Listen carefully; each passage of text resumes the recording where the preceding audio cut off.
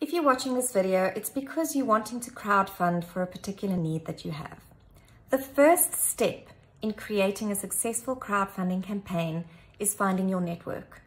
Now, what is your network and how are you going to find them? So your network is essentially the people who are going to be contributing to your campaign.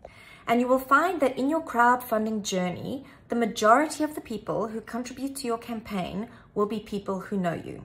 So the first people in your network are going to be your family and your very close friends. Now, absolutely nobody likes to be the first person on the dance floor.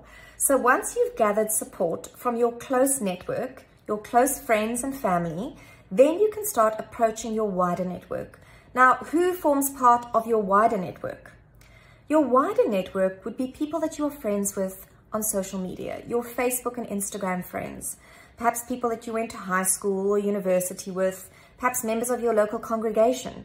Once you have received the first few donations from your close network, then you are in a good position to share your campaign with your wider network. Right, so now that you know what your network is and how to find your network, you are ready to set up your first crowdfunding campaign. Please head to the description box below where you will find a link that you click on and you can create your campaign. You will also find a couple of other very useful resources on how to write your copy and how to shoot your video.